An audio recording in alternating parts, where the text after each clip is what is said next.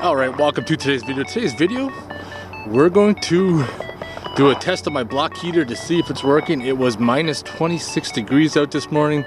The truck was plugged in and it seemed to have a little bit of trouble starting. So we're going to put a multimeter on the block heater cord to see if the block heater shorted out or not. Before we get started on that, one of the obvious things you want to look at is inspect your block heater cord. Mine doesn't seem to be damaged, but if you look at the connections, they look like they're heavily corroded. However, for the multimeter, put it on ohms, which is that setting right there. Power it on. Now if your block heater is shorted out, you'll get a message like that. The average block heater is between 500 to 1500 watts. You're looking at about 30 to 8 ohms you should be reading on the multimeter. Anything less than that could be a dead short.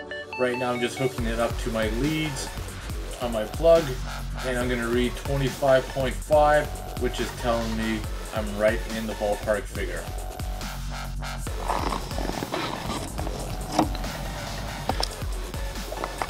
Clean them up a little bit right there. See if it changes the resistance.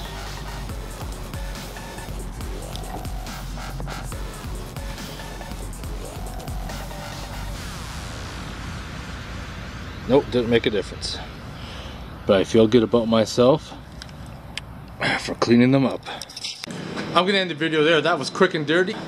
I know mine's good. I cleaned it. I feel better about myself. So now I don't have to worry about that again. If you guys have any questions or comments, post them below.